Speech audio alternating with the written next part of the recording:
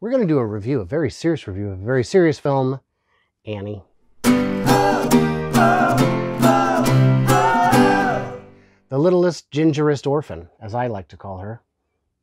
You know, didn't your mom dress up as Annie for Halloween one year? I think so. I don't know if she did Annie. I know, oh no, she did Pippi Longstockings, but one year her grandma decided, you know what would be good? Let's get you a perm, a tight perm. And the kids at school, I think, called her Annie.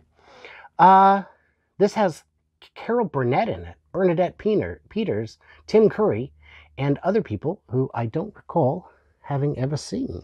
Oh, no, that's Bernadette Peters. So this movie was a lot of fun at the time. Is that Lex Luthor? Yeah, that's Daddy Warbucks. He was a war profiteer. He made all his money selling weapons to the government during the war. Presumably. I mean, I don't know how he got that name. He probably changed it. Annie is a big, colorful, ... with high-spirited performances. Annie is big, colorful. And that's from the New York Times. Ooh, how the mighty have fallen.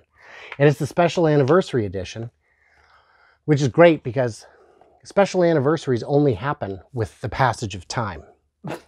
They don't happen automatically. Well, they do happen by definition automatically.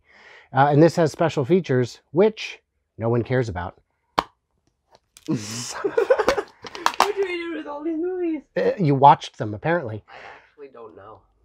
Because I've never watched most of these. You've never watched most of them. Lies. I'm gonna go above average. It's a good movie. It was very good at the time. I'm gonna say 3 stars.